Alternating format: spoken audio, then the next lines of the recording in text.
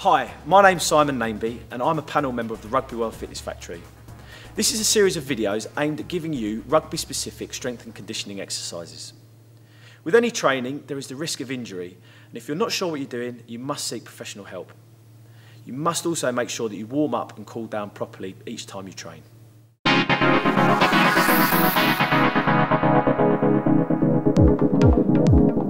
This exercise is the deadlift.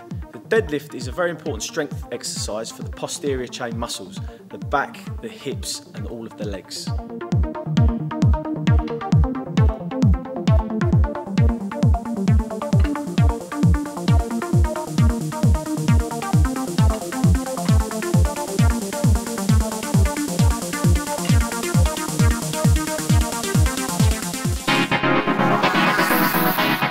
Right then, let's start with the deadlift.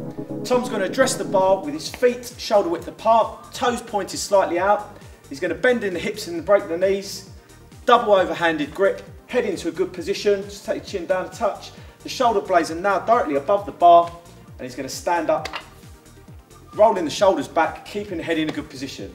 Okay, take the bar down and up. Good. You also note the bar stand nice and close to his body so he's not losing the bar forward. Right, 2 more, Tom. Okay, last one.